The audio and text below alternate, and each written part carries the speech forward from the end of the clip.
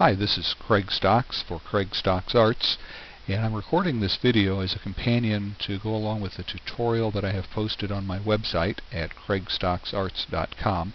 And the topic of that tutorial is exploring some of the advantages of setting your camera to record the raw image rather than recording a finished JPEG file. Most cameras, most digital SLRs and higher end point-and-shoot type cameras have the capability of recording either a finished JPEG, which is the default, or you can set the camera to record a raw file or a raw image, sometimes just called shooting raw. And what it's doing is capturing the raw data that comes from the sensor and saving that without any further processing. So it's not really processed into a picture, it's just the data from the sensor. And what you then do is take that raw data to the computer and use tools like Photoshop to convert the raw data into the picture that you want. The advantage is you have a lot more control and a lot more flexibility over how that raw data is translated into a finished image. You have a lot more control over the color, the brightness, the contrast, and so forth, and you're not limited to just the options that are inside the camera. So as an example, I have an image that I want to quickly process through as a raw file, and then for comparison we'll process it as a JPEG, and you'll see a dramatic difference in what we're able to do with that image. So let me open the image, and I'm going to open it in Photoshop. And all current versions of Photoshop and all the Photoshop elements come with a plug-in. It's included with Photoshop called Adobe Camera Raw, or just sometimes just called Camera Raw or ACR. And it is a preprocessor that knows how to process the raw data from just about every camera on the market and translate that into an image file that you can then continue to work with inside of Photoshop. This is the image that we're going to work with. It's obviously very dark. It was taken before sunrise along the beach. You can see a little bit of sun starting to peek over the horizon, and you can also see the stars in the sky. The orange light over here is from some sodium vapor lights in a parking lot in a motel that was along the beach. Now there were some parameters that limited how I was able to expose this photograph. It's a 30-second exposure, and that's about the longest exposure you can have and still have stars rendered as points of light rather than streaks of light.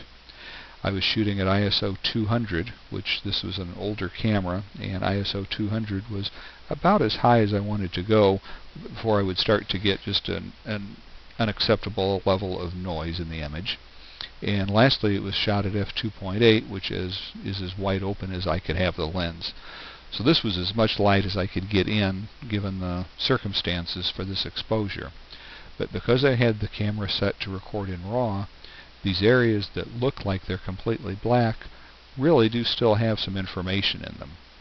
And I can start by grabbing this exposure slider and just drag it to the right, and that will brighten the image overall, and you really start to see some of the stars popping out in the sky.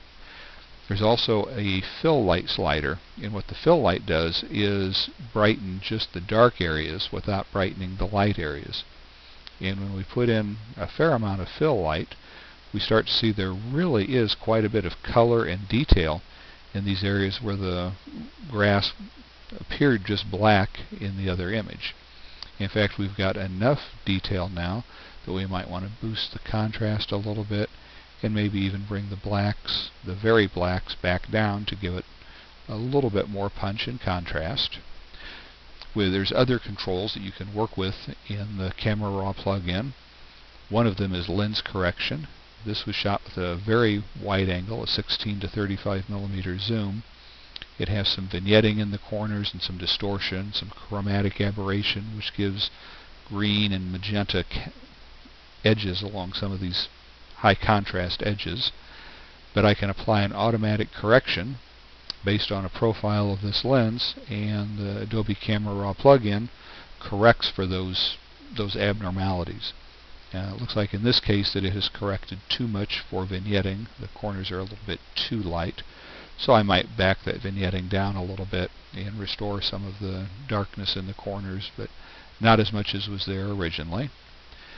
I might also want to do some local corrections. For instance, this footpath is pretty dark and it's blending in with the grasses, there's an adjustment brush that I can select the brush and select to brighten the exposure, and then by brushing along this path I can brighten that area and give a little more visual interest to that.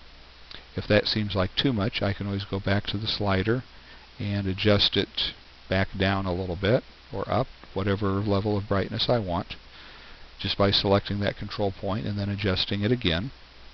I also might want to darken the sky a little bit, and to do that there's a graduated filter that I can use to set this as darken. Drag a gradient down here and darken just that area of the sky.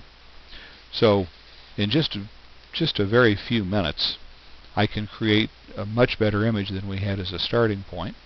At this point I might click to open the image. The Camera Raw plugin will process the file and the image will open automatically in Photoshop, ready for any additional editing or adjustments I might want to make. Now, as a comparison, let's look at what happens if we start with a JPEG version of that file. And the JPEG version is not going to have as many capabilities to process as the RAW file. So let me open the JPEG, and again this is a JPEG that was processed from the RAW file, so it represents what the camera would have saved had we had the camera do the raw processing. This is the JPEG now. It looks just like the RAW file did to start with, but when we start to use the tools to brighten the image, for instance the simple levels adjustment, if we brighten the bright areas, the stars start to come out, but that's about it. If we brighten the image overall, we start to get too bright and washed out in the sky.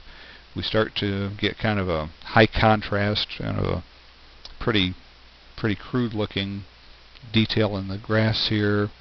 We don't have the bright yellow in the trees over here, and there's really no detail at all in this area. We can make that lighter, but all we're doing is making it a light gray. There's just no detail there in the file.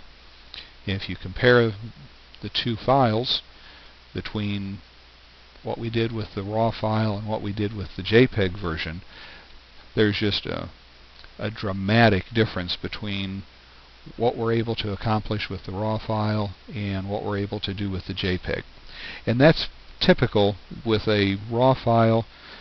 If you have an exposure problem, you can usually, a lot of times you can save those files and turn them into something that's usable. If you have a good file, you can turn it into something great, much easier than you can with a JPEG file. So that's the purpose of this tutorial. I'm not trying to make you an expert in RAW processing, nor am I trying to convince you that shooting in RAW format is the best thing for everybody. It may not fit your priorities, it may not fit what you want to do with your photography, and that's fine. You should make an informed choice though, so you're choosing the style that works best for you. If you're interested in getting the best image quality, if you like having the control over the image rather than trusting the camera to control it, then I would encourage you to explore RAW processing some more. You can get more information from my website at craigstocksarts.com. Likewise, there are lots of tutorials available on the internet. I encourage you to explore those and enjoy yourself and have a good day. Thank you.